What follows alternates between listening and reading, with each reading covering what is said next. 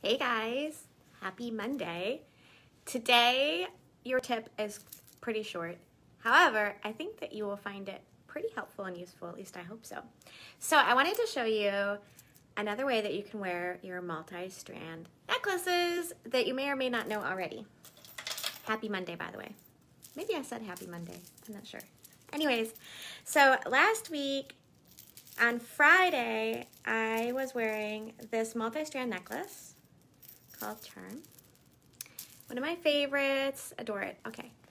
However, you may or may not know that besides the fact that you can take it apart, so you're only wearing a couple strands at a time, you can also change the way it looks, and you can do this with any multi-strand necklace. By instead of latching it the normal way in the back, taking one of your strands, so I'm going to do the chain strand, and just dropping it and putting it over your head like that.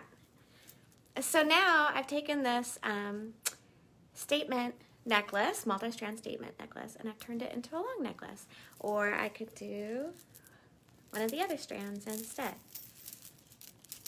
So just another way that you can wear your necklaces to get more use out of them. And I'll show you how it works with one that has a little bit less beading and more chain. So here's another one that we have. So I'm just going to take and unlatch it, grab one of the strands and put it over my head.